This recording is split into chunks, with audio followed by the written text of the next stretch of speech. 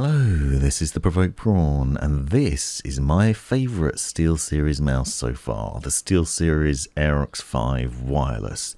This is not only the best mouse that SteelSeries has launched that I've had my hands on, but also possibly my main for a while, maybe alongside the Rocket Cone XP, which I also really liked recently.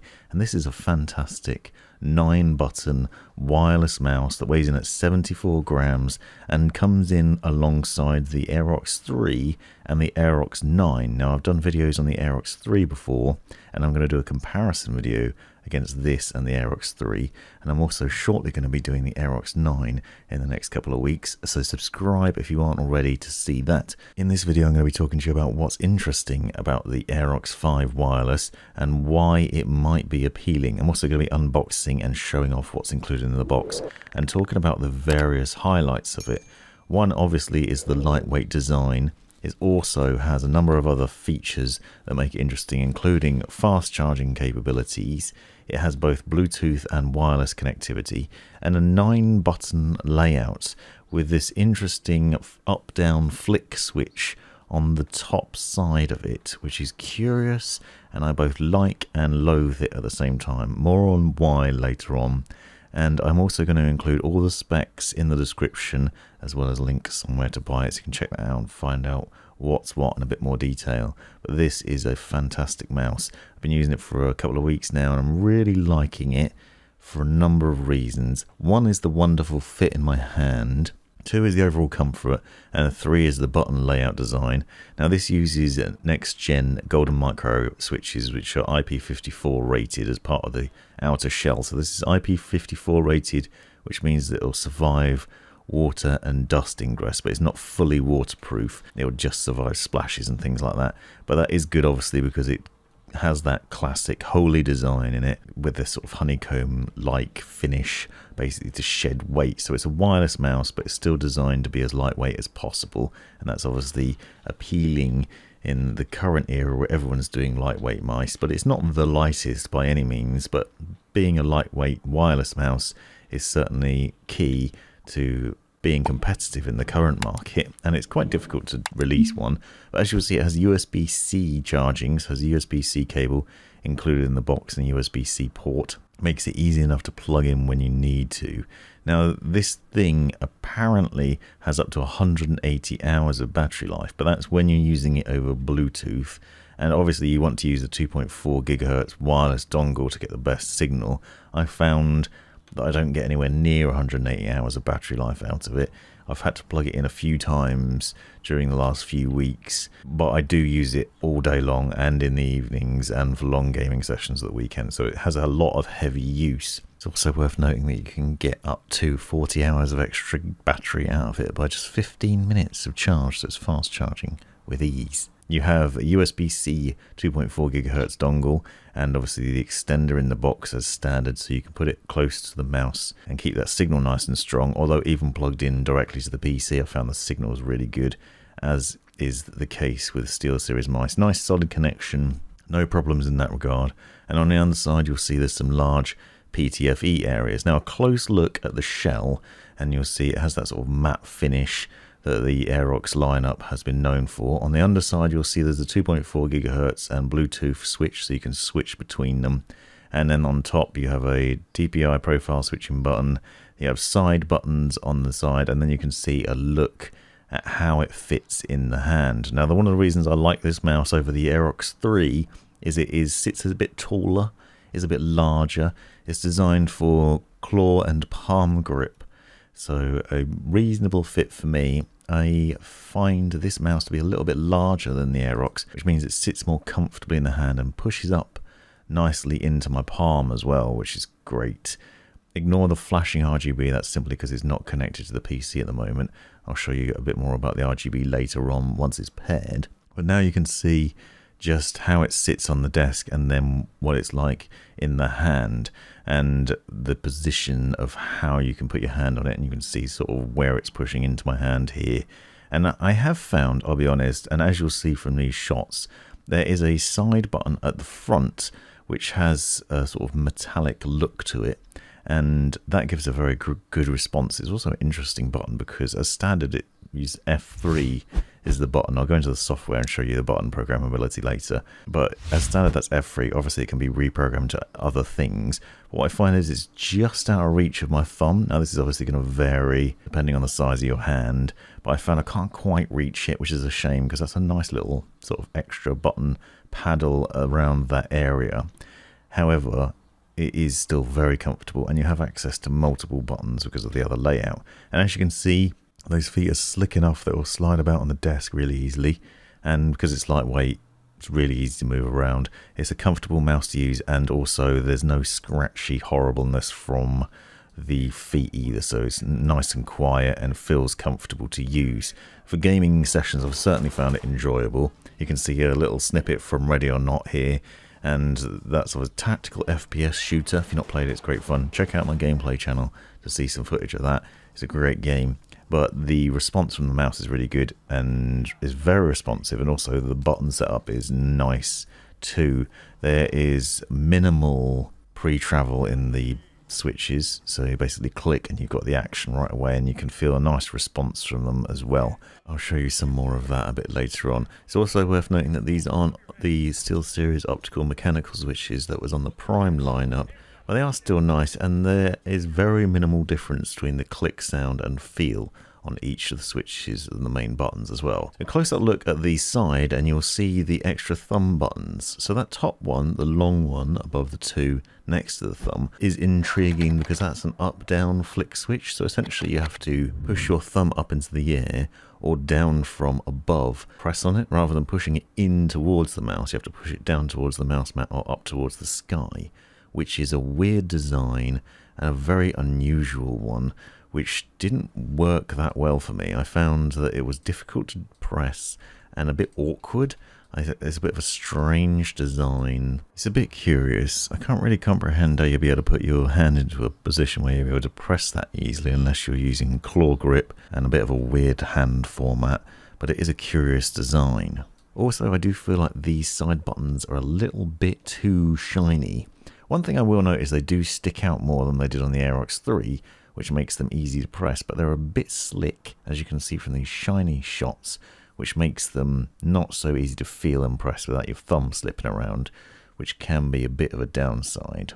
Now, the mouse itself, as I said, this is a lightweight wireless mouse. They claim it comes in at 74 grams, and that is indeed what I found when I put it on the scales. So it's fairly lightweight. It's certainly not as lightweight as the wired versions that are out there, but it's still nice enough, and you certainly feel it. One of the other things you'll see when you compare it with the Aerox 3 that you can see here on the left is it looks a bit larger, it looms a little bit larger, as I said. It feels a bit taller off the desk, feels a bit larger in general. The side buttons stick out a bit more. I'll leave all the specs and the size and things in the description, but generally I've found that the Aerox 5 is a much nicer feeling mouse to use, and it just sits nicely in my hand. The other thing I found is the area where the thumb buttons are, it's a bit hard to see from these shots, is sort of a little dip. So there's a dip on the inside, kind of has an ergonomic feel to it, and it's certainly more like that on the Aerox 5 than it was on the 3, which means that it feels like you're pushing your thumb into a nice recess there, and I think that's a definite bonus of the design of this one.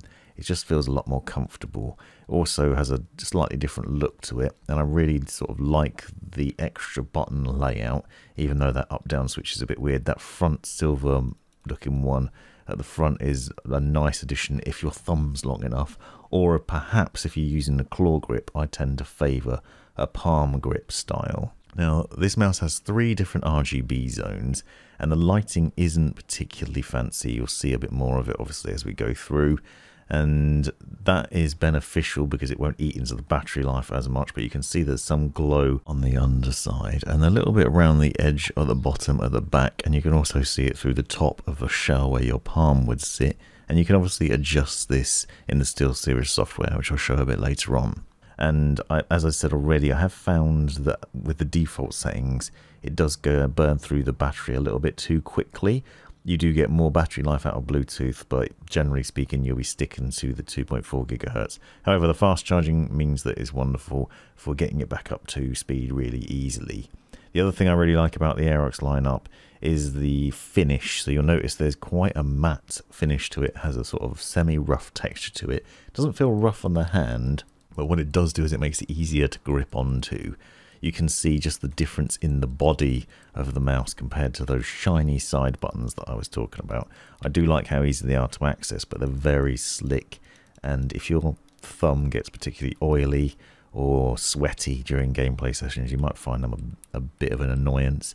It's a bit difficult to differentiate between the front and rear, for example, but they do jut out far enough. And here you can see some of the up-down click action on that side button. A bit odd, a bit of a strange design, very unusual, but perhaps you'll be able to find a logic for what you would use that button for and how you would get it to work. And here you can see some of the mouse wheel play and how that functions. It looks like a nice slick racing tyre, which I quite like. It's got a nice design to it. It also gives a good bit of tactile feedback, but it's certainly not loud or annoying, so I've found that to be quite pleasurable. I'm going to leave clips at the end of this video with just the mouse sounds if you want to hear the button sounds and things like that. So stick with me to the end. Be sure to watch the end to see that, and hit that subscribe button if you've enjoyed so far. Appreciate your support.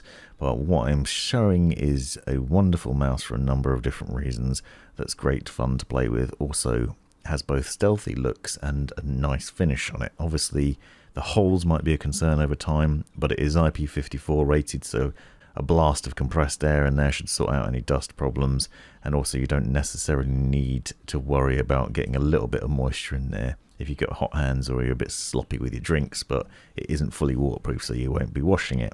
Now, from experience of gaming sessions, I found it really responsive, and that's one of the reasons, obviously, that it is one of my favourites. It's comfortable, loads of buttons to play around with, a good fit in the hand, nice and lightweight, reasonably good battery life, obviously the ability for fast charging, and I really like just the responsive action from it. Has some really good buttons set up, really comfortable to use and great fun to game with, and obviously that's really important, and also really accurate, so I've not had any problems with this. Now, I'm not a pro gamer by any means, but I have found that it's given me the response that I need to play well, and also I've just not had any problems with it. Switching mouse regularly for review purposes can sometimes be a drama when you have to use one that just is a bit awkward. This mouse is not awkward. It was a nice immediate feel and a familiar feel from the Aerox 3, and yet a more comfortable design, and so a lot easier to game with, and that is a nice round off of what it's like, because essentially I have very few complaints about this mouse. I think the up down switch is a bit weird, but you don't have to use it, so it's not really the end of the world, and those side buttons are a bit shiny, and maybe the battery life would be could be a bit longer, and I want to plug in less, but there are some minor complaints about what is otherwise a fantastic mouse. And now I'm going to dive into the software quickly and show you what's possible in there. And here we are within SteelSeries GG software, which has replaced SteelSeries Engine. Click into the engine here, and then you can go into the Aerox 5 wired, which is currently in wired mode, but is also 100% charged. And a few things you'll note immediately. You have 5 different CPI levels, and you can switch between those by just pressing the button on top of the mouse where it sits behind the mouse wheel. Now, a quick point of note, I haven't mentioned the specs yet, but this has 400 IPS, 40 Gs acceleration, and 1000 Hz polling rate. Further views into the settings here, and you'll also notice down the bottom that there is a high efficiency mode, which you can turn on to improve battery life, and an illumination smart mode, which is designed to basically stop the lights from turning on when the mouse is moving. These two settings obviously improve battery life and ensure that the mouse lasts longer. You can also see that you can set a sleep timer, so that when it's not in use that lighting turns off. That makes life a little bit easier. The polling rate is also adjustable here, so 1000 Hz polling rate. Now, the next bit of interest for me is the button settings. So you can see that you have a diagram of where all the buttons are. B6, for example, is the CPI toggle, which is behind the mouse wheel, as I said. And then you can also see all the side buttons. You can also click here to see the left view, so you can see the view from the side. Here at the bottom you can see some of that illumination. The front silver button here that I was talking about earlier on, as standard that's button 9, and as standard that's F3, which, by the way, if you don't know, it's the same as Control and F in Chrome, for example. So you can press that to just find things, which is actually quite useful for productivity reasons. But that's the default setting, whereas the other ones are F2 and F3. Maybe one of those could be assigned to F5, so you can quick save in games. Then you basically, so that's the up and down switch, which is good because that means you won't accidentally press those. The side buttons, button 5 and button 4 are programmable. Button 4 and 5 are standard. You have a macro editor in here which you can go in, so you can obviously set up macros and record those and assign those to buttons, but you can also go through and customize quite a few different button setups. So you can, for example, assign a button to a keyboard button instead. You could set it to media playback buttons. You could set one button to launch an application. So maybe if, like me, you find that up-down button is a bit awkward and you don't really want to use it, you could deactivate it, or you could set it to launch an application. So it's not easy to accidentally activate, but maybe you could set it so if you want to launch something particular, you could just press that and launch it from there. So a nice bit of customization options in terms of there. Now you also have the RGB lighting, and you can see the 3 different zones. So you essentially have the front zone, which admittedly isn't very much. It's kind of buried within the shell. And then the other 2 zones, and you can change the lighting in here quite simply. You can also have a reactive lighting effect.